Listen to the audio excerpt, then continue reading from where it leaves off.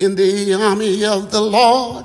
I'm a soldier in the army. I'm a soldier in the army of the Lord.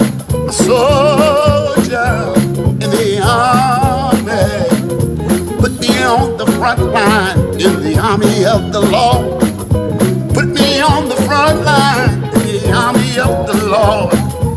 Put me on the front line in the army of the Lord.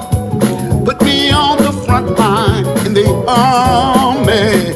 I'm a soldier in the army of the Lord. A soldier in the army.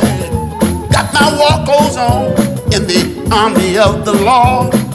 Got my war clothes on in the army of the Lord. Got my sword and shield in the army of the Lord. Got my sword and shield in the army of the Lord. I'm a soldier in the army of the Lord. I'm a soldier in the army of the Lord. I'm a soldier in the army of the Lord. Soldier in the army of the Lord.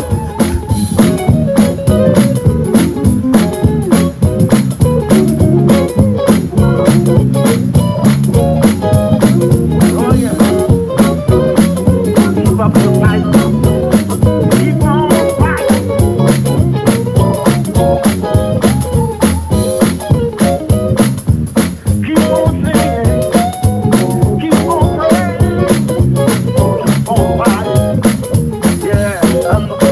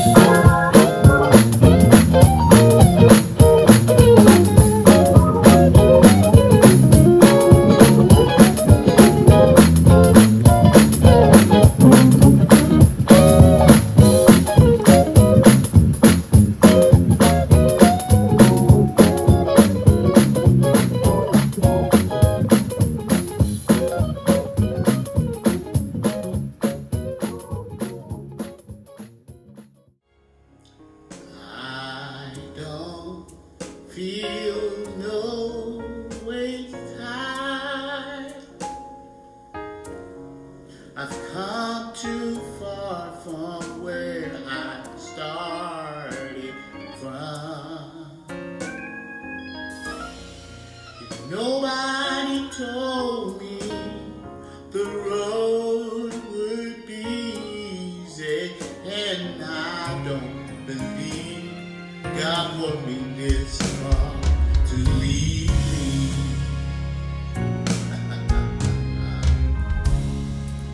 I don't feel no way time. I've come too far from where I started from. And nobody told me the road would be easy, and I don't believe God would be this to leave me.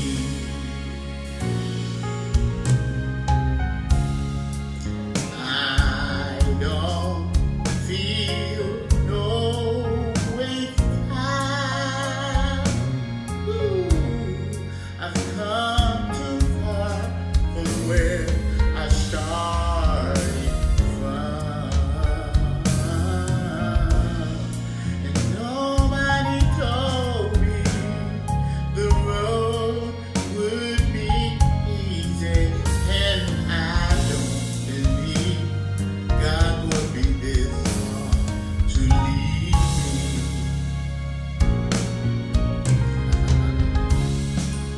I just can't give up now. Come too far from where I started from. Nobody told me the road would be easy, and I don't believe He brought me this far. I don't believe God brought me this far.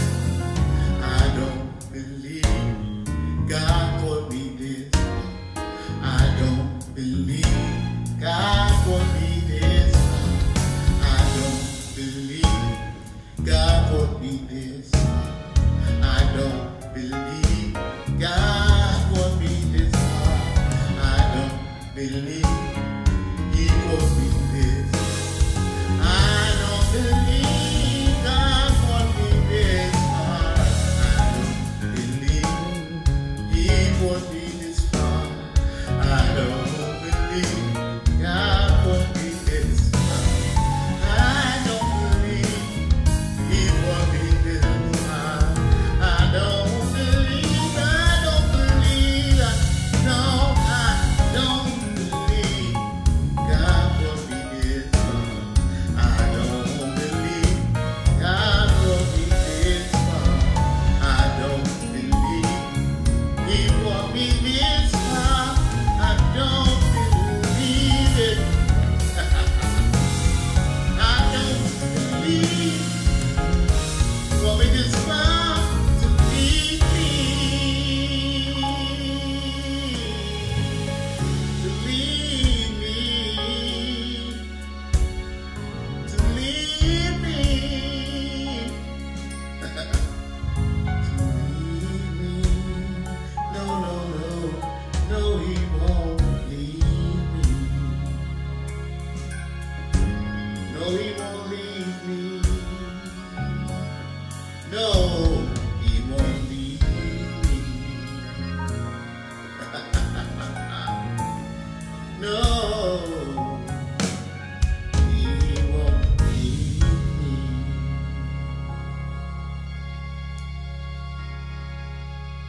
Don't leave me, Jesus.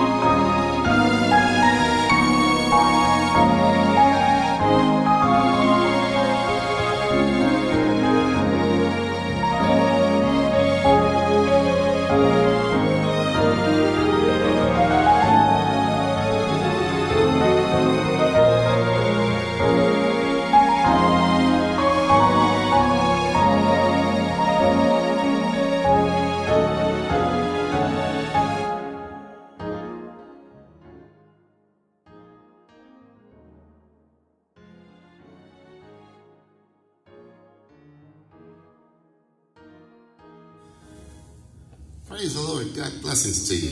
So good to have you again with us here on the broadcast. Thank you. And as we continue of how to win, we're talking about winning the battle against an angry dragon. We're talking about all of the provisions which were made for us to win. So let us continue. Pray with me. Father, we thank you for your unmeasurable love. Thank you for your unmeasurable grace and your unmeasurable goodness. And we just ask now that your Holy Spirit enlighten hearts and minds to receive all from you. All of you, none of me. Be it so now in Jesus' name. Amen. So we were talking about winning the battle against an angry devil. And we see that God has empowered us where we can win. God has empowered us, and we're going to talk about that. Understanding the battle which took place in heaven, we were going over it. We talked about how the dragon got kicked out. He no longer has authority in heaven. And so to understand the battle on earth, one must understand the battle which took place in heaven. And even in the prayer, Jesus, Matthew 6 and 10, thy will be done in earth as it in heaven.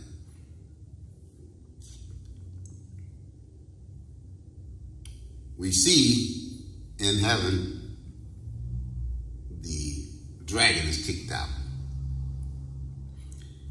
And God has empowered us so we can kick him out of our life through the blood of Jesus.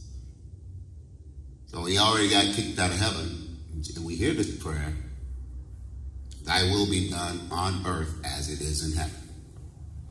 So in heaven, devil is kicked out, and we get the opportunity to kick him out of our lives. And not only kick him out of our lives, but we can destroy his authority here on earth when we walk in the light of the understanding of we can be more than conquerors. When we walk into the light of understanding, to understand no weapon formed against us shall prosper.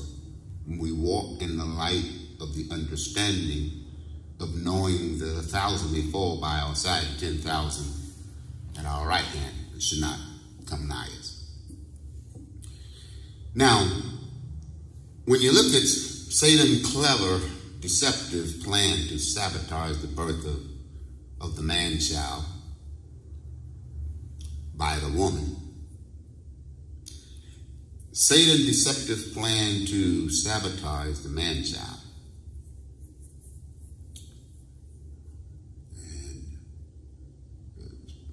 This woman who is with child, he may not understand all the dynamics of it, but his goal was to destroy and to kill the man-child as soon as it was born. I don't know how the devil thought he could pull that one off without getting caught. That certainly is a lot of pride. That certainly is a lot of arrogance. His goal to feel that he could pull this off, kill the man-child, saw the woman with child. This is Revelation chapter 12, starting off in verse 1, where John sees this great mystery, woman clothed in the sun, moon under her feet, and upon her head 12 stars. So it's very interesting to me, but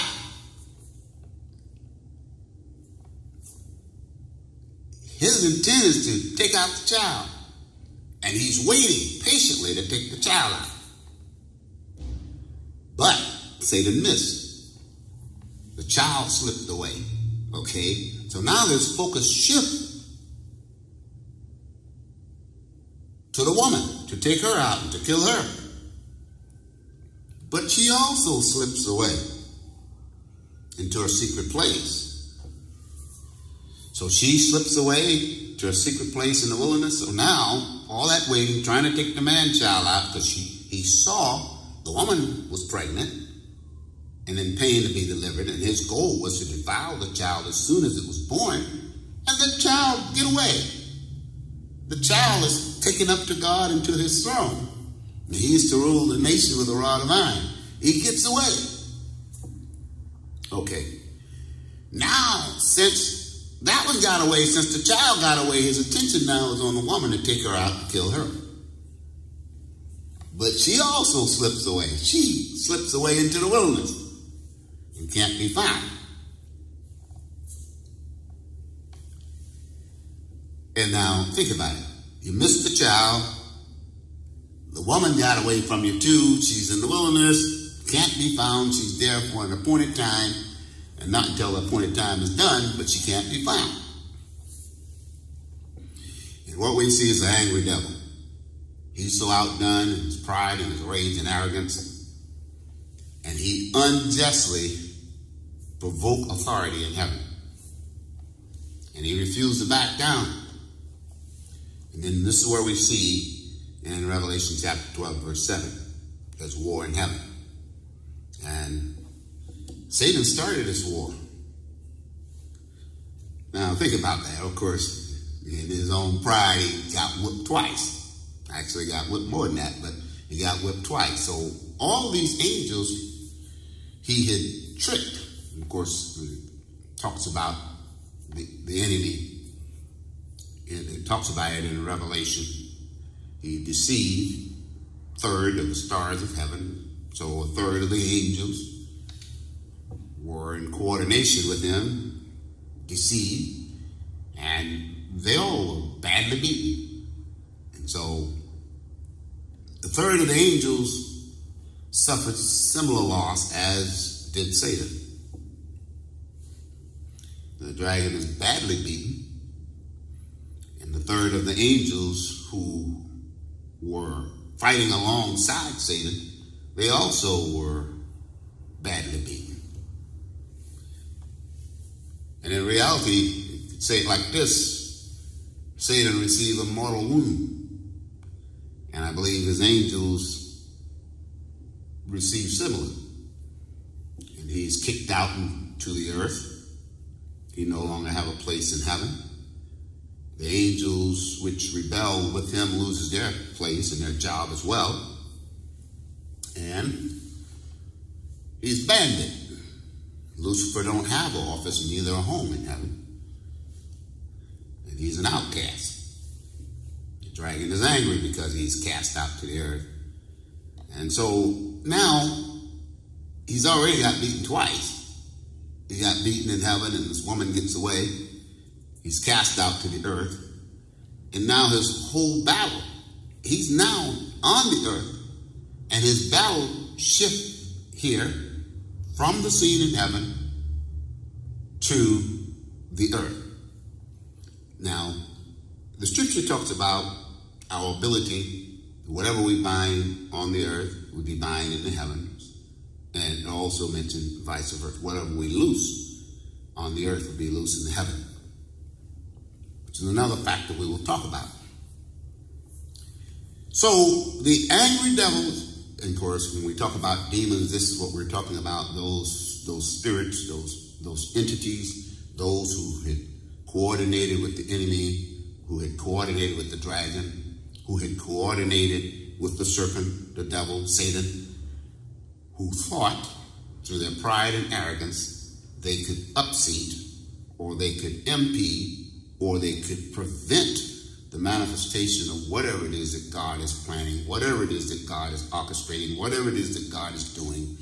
Their pride got in the way, and they thought they could prevent this from taking place, and they lose their job, lose their place, and lose their citizenship, and all of them receive a mortal wound, and these angels now cast out, they're cast into the earth along with Satan, and this is where we get those demons from.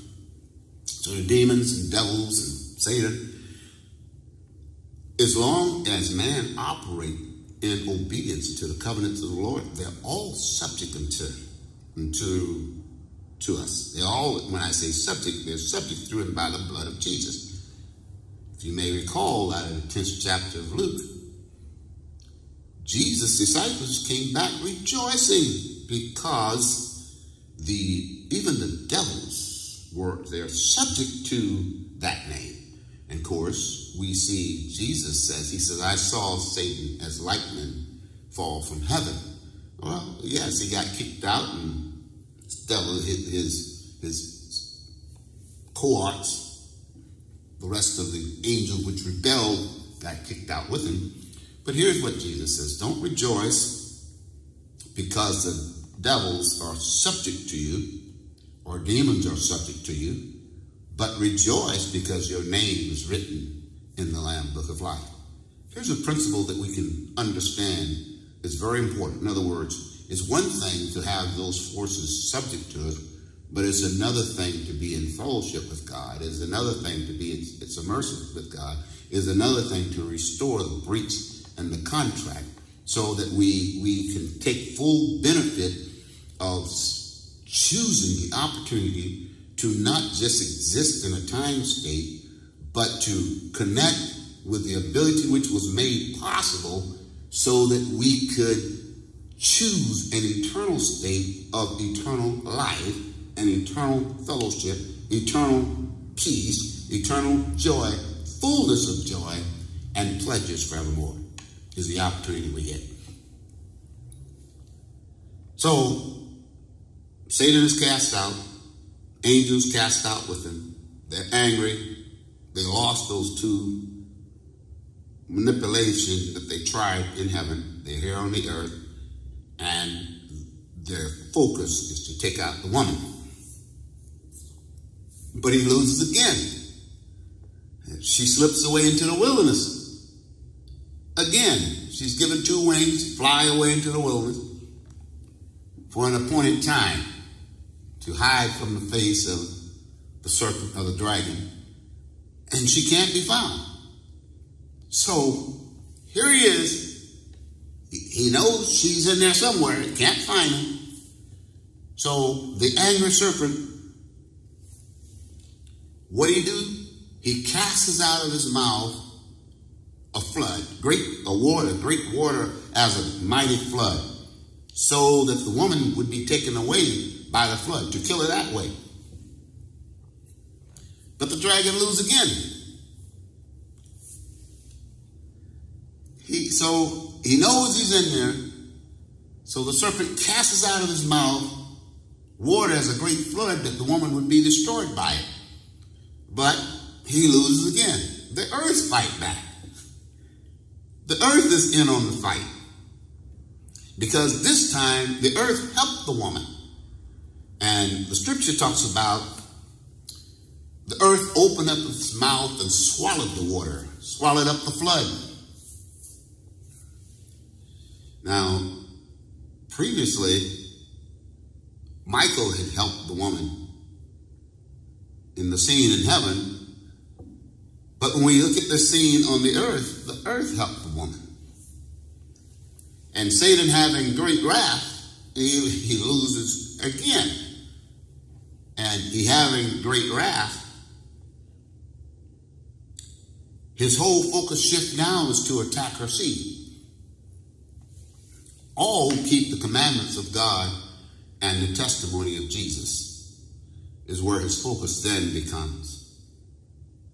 Now it's our turn to win. Michael, the angel Michael, and his angels won against Satan and his angels in heaven. The earth handed him a defeat when the dragon tried to flush the woman out of the wilderness. When the dragon tried to flush the woman out of her hiding. Now it's our turn. He has shifted his fighting to us, the remnant of her seed. We can win. We can win individually or collectively, through and by the blood of Jesus, which powers us. Jesus said it in Revelation 1 and 18. He says, all powers is given unto me in the heaven and in the earth. And he has the keys of hell and death. So, Jesus said this as he was telling his disciples that the things that I'll do shall ye do, and greater. Because he says, I go unto my Father, and he says, I send you a comforter. Who's that comforter? The Holy Ghost. The Spirit which raised Jesus from the dead shall bring life into our mortal bodies. When we will become submersive in the Holy Ghost, we become more than conquerors. So now is our turn to win. And we can win when we take up our cross, when we put on the whole armor. We can be more than conquerors. When we put on the whole armor, then no weapon formed against us shall prosper. When we put on the whole armor and become submersive in the word, then yes, we can trample the young lion and the dragons under our feet. That we can tread upon the lion and the adder and can trample the young lion and the dragons under our feet. So yes, now it is our turn. The fight has shifted to us. And we have the opportunity to win. And we don't have to. Right here now, Jesus said the kingdom of heaven is within you. Listen. The problem of, when we look at it from 1 Corinthians chapter 2, verse 8, had the prince of this world known, he would not have crucified the Lord of glory. So, the biggest injury to the forces of the enemy came with the resurrection of Christ from the dead, crucified, innocent, and in the courts of heaven it is settled. First Adam caused us to lose everything. The second Adam brought everything back, set it before us, and told us to choose life. And when we operate in that choice, we become more than conquerors. So our obedience to the laws and statutes of God make us undefeatable. We become more than conquerors.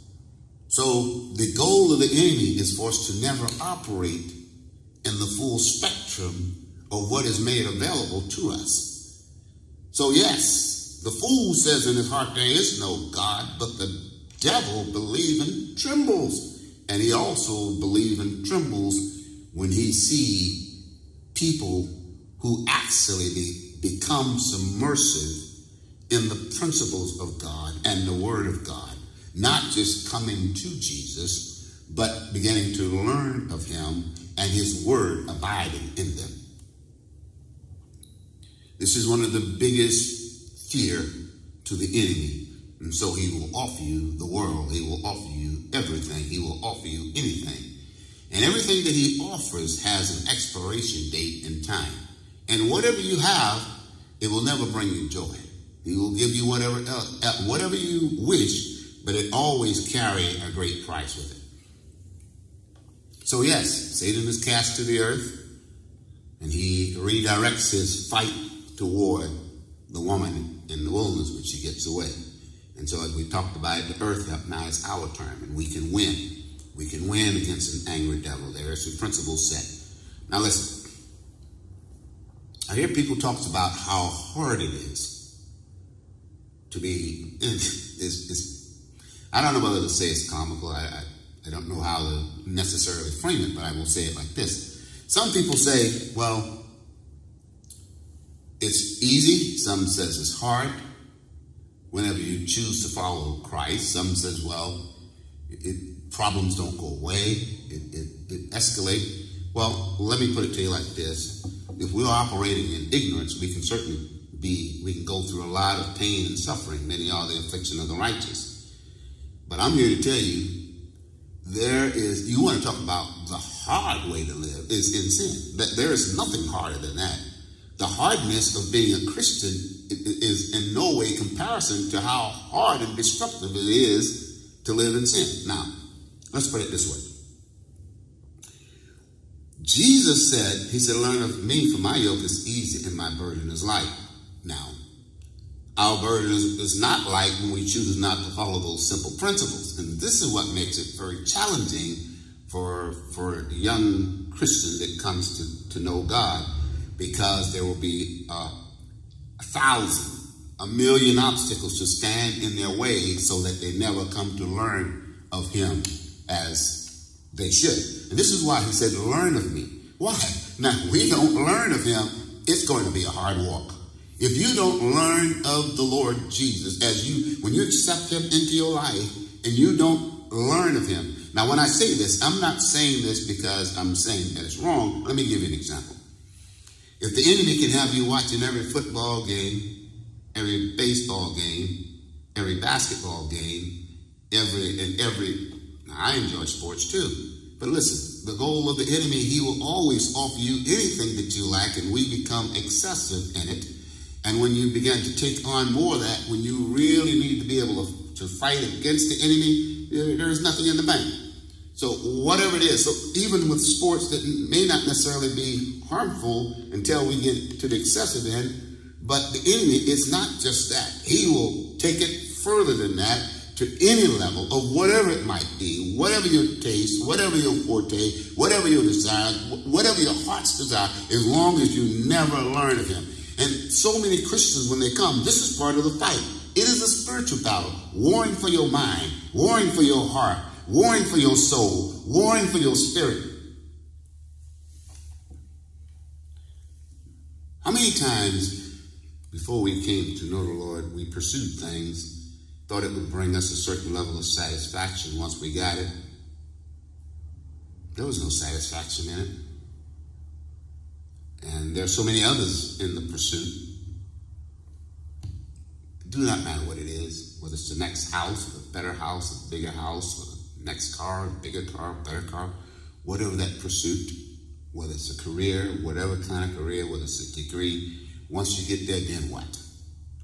Unless Christ is in the equation, it's still emptiness. With all the toys and junk we may acquire, it is still emptiness.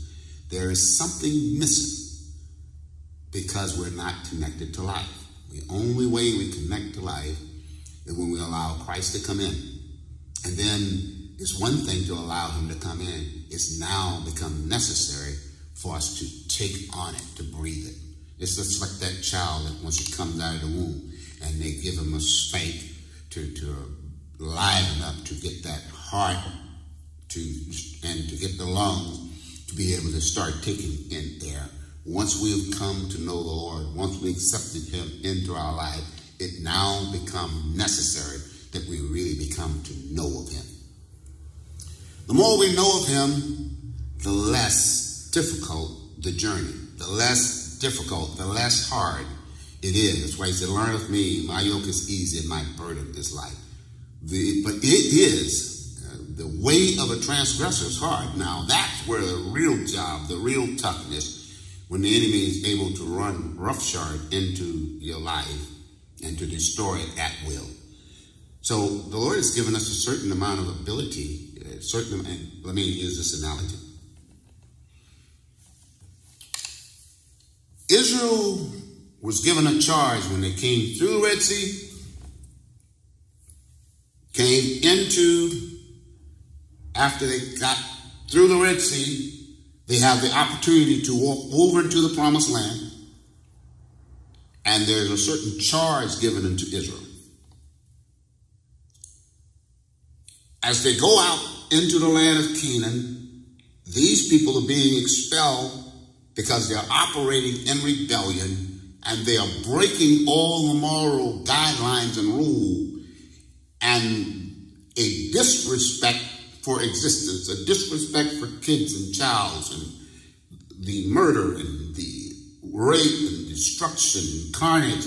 So God had an agreement with a group of people who were to be judges in the sense of the, should I say, police, no more than a simpler words. Well, that may not be the best of terms or words to use, but they're supposed to be the salt. They're supposed to be the neutralizer to prevent, to stop the carnage of evil and corruption and the lack of moral decency and the destruction of little babies and boys and every conceivable evil and wickedness which are taking place, Israel was set aside to be, should I say, the chastising tool to these that will operate in rebellion.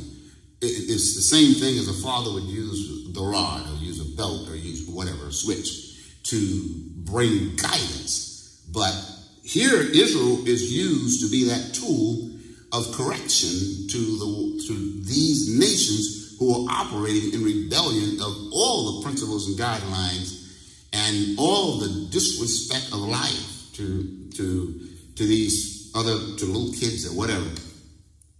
And so he gave them some guideline and rules. When you come into these nations, don't do what they did. If you do what they did, you will receive of similar punishment, but double, because we have this understanding. And so this is why as they come into the land of Canaan, they're supposed to remove. And all these nations are supposed to be removed and destroyed because of their rebellion. It's their own rebellion is, of course, the scripture using another place, scripture talks about how evil men don't live out half their days. So we do have some evil shall slay the wicked. As we look into the 34th Psalm, I believe it's 34:21, evil shall slay the wicked, and they that hate the righteous shall be desolate. And of course, the goal of the enemy is, this is part of the deal, as Romans 6:23 says, the wages of sin is death. The goal of the enemy is to make a deal, and most people that's operating in rebellion is unaware of the fine print of that deal. He's offer you whatever. He'll offer you the world for the worship. And the worship is your soul, is your life. And here's what Romans 6:23 says. The wages of sin is death.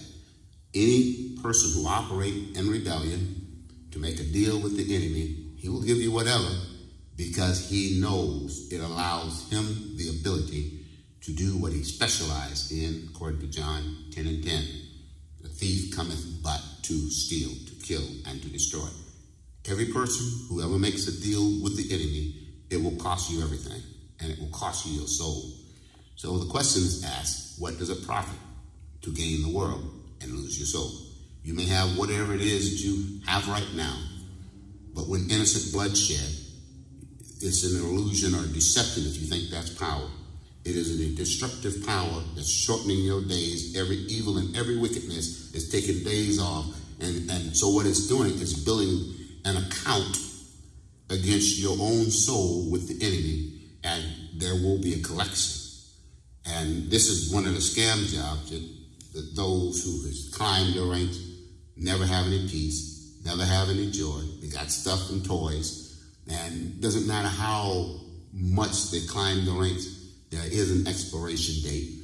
And when that vapor leaves, the after result is unbelievable misery and pain for an eternity. And it's in this state only that we get a chance to make a choice, to choose the provision which was made for us, to get out of this time state based on our choice and be able to go to an eternal life, to live forever in a place that's unimaginable. Eyes haven't seen, ears haven't heard, haven't entered into our hearts the thing which God has prepared unto them that love him. It is referred to as the enemy, and of course, in the 14th chapter of Isaiah, it references him as the one that sealeth the sum and full of wisdom. In verses 9 through 24, gives a very, very deep insight of the pride and the arrogance of the enemy. So when we see the great mystery, it ties in with what's taking place here.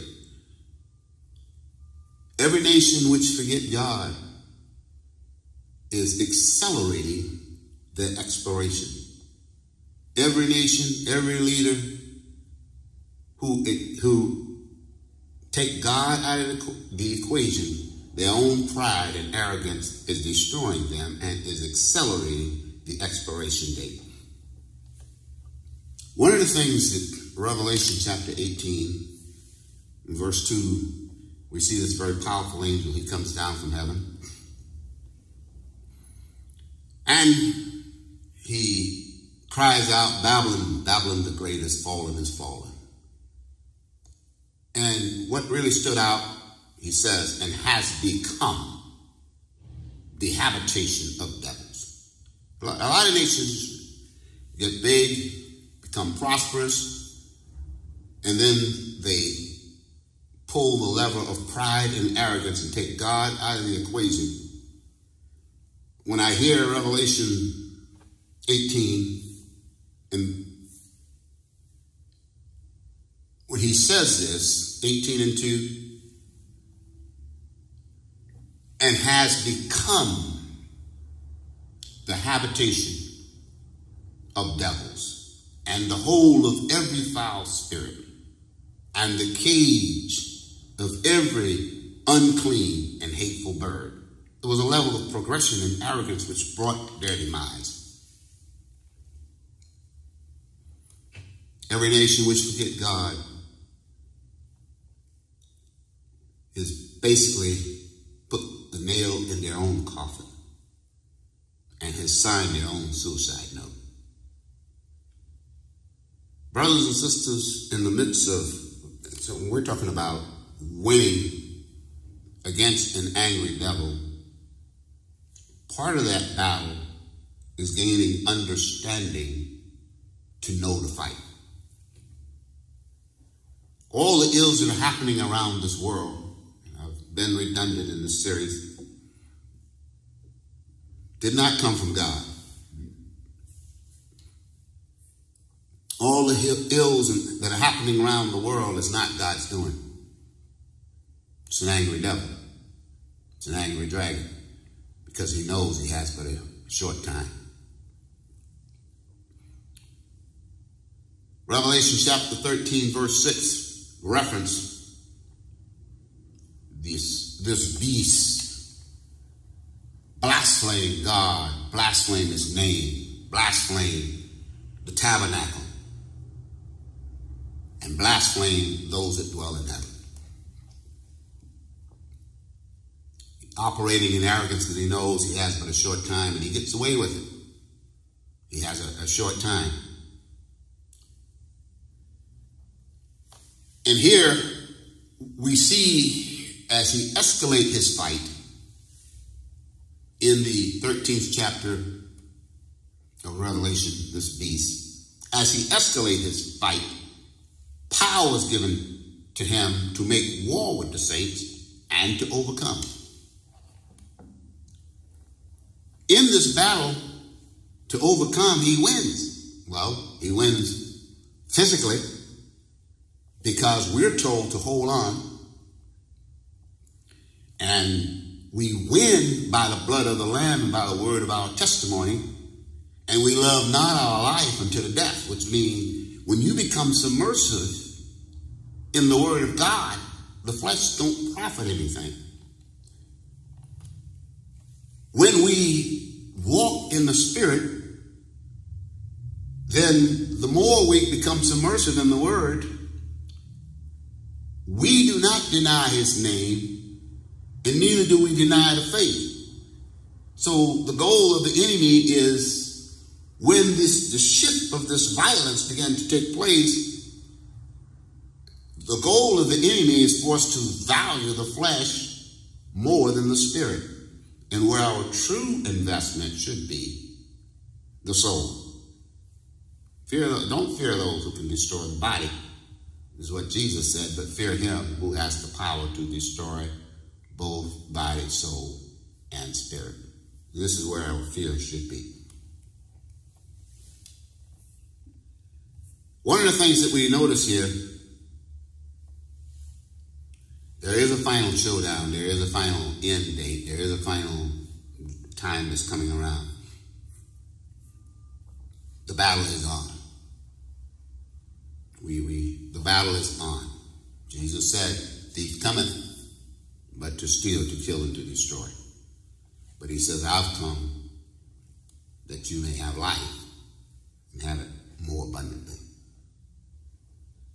So we see all the ills of the world, the releasing of that secure lid, allowing an angry devil to get out, brought every level of chaos you could ever imagine.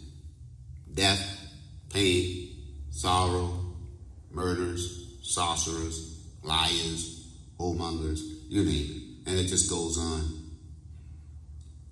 Every destroyed family, divorce, envy, jealousy, bitterness, every ill you can think of, cancer, plague, tsunami, every hurricanes, tornadoes that destroy. Now listen, everything that you could ever think about, pestilence, flies, every ill you could ever imagine, every ill you could ever imagine. The enemy, every misery that could ever come to you is by an angry devil. And yet, strategically, the enemy has so deceptively and so, how do I put the word, sold it so well through propaganda and lies and ignorance. It sold it so well, and sometimes even unintentional, declared by people who love God, some error, as far as where the real battle is. And so many have been disarmed through ignorance, thinking or believing they're doing God a favor. Now granted you, if they truly love God, when their works is tried, everything is burned up, but their soul is saved. There's nothing in their account because it was not based on learning of him as they should. It's one thing to become submersive in something that somebody teaches contrary to the word of God. And here's where the word tells us, of course, the enemy do have angels who will appear as angel of light. There are some that's out there maliciously, and there are others out there who, with good intentions, didn't take the time to learn of him as they should, but have taken the words of these malicious leaders who are in tandem with the enemy to hinder you from progressing in your ability to be overcomers, to be winners in the fight of an angry dragon. Notice what Paul says. He says this in 1 Corinthians 1:19. He says, "For I will destroy the wisdom of the wise and bring to nothing the understanding of the prudent." He says, where's the wise? Where's the scribe? And where's the disputers of this world? Oftentimes, we choose to believe what we hear based on the amount of supposedly man knowledge, or how many degrees, how many doctorates. But we found out from the word of God that the foolishness of God is wiser than men's. Paul went forward enough to say, you see your calling, brethren, not many wise men after the flesh, not many noble, not many mighty, but God has chosen the foolish things of the world to confound the wise, and the weak things of the world to confound the things that are mighty, and things that are base, and things that are despised, and things that are not. What is Paul saying? He's saying some of the greatest, let me put it to you like this. Some of the greatest breakthroughs that have come through people who are instruments for God were people who didn't necessarily climb the ranks of the greatest, of the best college, or the best school, but they had a relationship with God. God has used people who, wait a minute, where did he come from? He doesn't have a third grade education. How does he do what he do? It's like the blind man in chapter 9 of St. John. I don't know. How do you receive your sight? You were born blind. Tell me, what did he do? And who is he? What do you say? What do you say that he is? I don't know. All I know is I was once blind, but now I see. God have used a number of instruments that in the world of sophistication and of the pursuit of knowledge and to pursue, listen, all the education in the world can never substitute for a relationship with God. There is, and this is why Paul says the foolishness of God is wiser than men. It says, I will destroy the wisdom of the wise and bring to nothing the understanding of the prudent. All this pursuit with God, our equation, it might as well be counted as dumb. Paul said that himself. I counted it all dumb. He said it in Philippians. But for the excellency of Christ. Now, gratitude, when you're able to filter whatever education you're getting, and you're able to filter it through the Word of God, you're able to, that's where it really becomes to be a great blessing, because whatever you do will prosper and your lead wouldn't wither.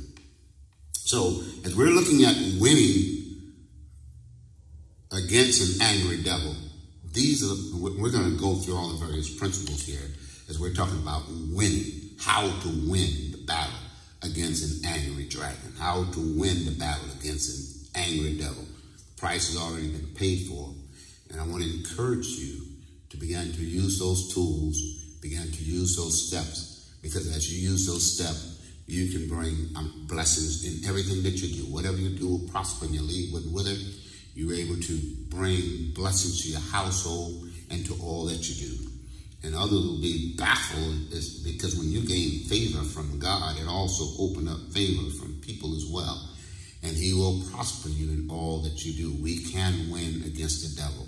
And as you win the battles against envy, against strife, against jealousy, against all those various tools the enemy uses, we are able to win against those as we become submersive in the Word of God. So again, I want to thank you for the time that you spent here. And I want you to really just, if you would, to all listeners, to really value the price paid to provide for you all the tools to be more than conquerors, because in the end, what he has for us is beyond imagination. So God blessings to you, and whatever you do, stay in the fight.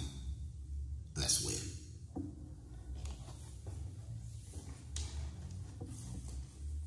Those wherever they are in their homes, wherever they are on the jobs, in the cars, healing come forth now. Deliverance come forth now. Breakthrough come forth now.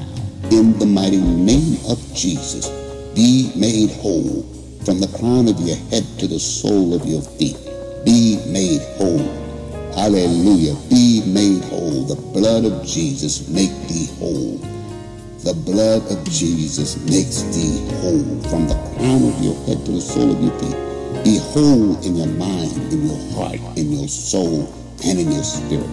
Every shackle be broken now. Every wall come down in your life now. Joy of the Lord come forth. Peace of the Lord come forth. In Jesus' mighty name. And whatever that be, there's those special prayer requests. We're standing and we're touching and we're agreeing with those requests now.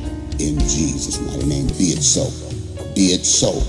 Be it every wall down in Jesus' name. Hallelujah. And those things that we need to pray, the things that we don't know how, we pray that the Holy Ghost will intercede in those areas. In Jesus' mighty name. We commit this into the Lord Most High. And it is so. It is so. It is so. Because your eyes is upon the righteous and your ears is open to their cry, that whenever the righteous cry, you hear it and you deliver it out of all their troubles. The angel of the Lord encampeth round about them that fear him and delivereth them. And we thank you, mighty God, because your word declared that to 1,000 shall fall at our side and 10,000 at our right hand. It won't come nigh us. We'll see it with our eyes, but it won't happen to us. We thank you. Let it be our passion always to be in your secret place. We thank you for the miracles today. Thank you for the healings today. Thank you for the breakthrough today. And even now, as we're touching and agreeing, because your word said we're into touch and agree, you would give it us. We would stand, touch and agree. You would give it us. And we believe your word. We stand upon your word. We claim it done in Jesus' mighty name. And it is so. Hallelujah. It is so. Glory. It is so. Mighty God, thank you. Thank you for hearing us. Thank you for breakthrough this day. Thank you for deliverance this day. Thank you for change of heart, change of mind, change of spirit, change of soul. Unmeasurable is your love. Unmeasurable is your goodness. Unmeasurable. Hallelujah. Thank you, mighty Father, that you love us that much to give us access, and it is your will to give us the kingdom, and we thank you for that, mighty God. Thank you. Hallelujah. Yes, thank you that whenever the righteous cry, you hear it and deliver us from all their trouble. Thank you for victory today. In Jesus' mighty name. Hallelujah. And it is so. So again, go in peace. Enjoy the blessings of the Lord. He is for you, and it brings him pleasure when God's children operates, and God's children began to utilize those gifts, those ability. Healing is the children's bread, and it brings God's pleasure whenever we operate upon his word. We take those things that rightfully belongs to us that he's already paid the price for. Christ paid the price for it all. He was the one that poured out his soul unto death, was numbered with the transgressors, buried the sins of many, and interceded for the transgressors. That's the kind of unmeasurable love that Christ has for us. And Jesus went far enough to say, evil fathers know how to give good gifts to their kids, then how much more would the Heavenly Father give the Holy Spirit to them that ask?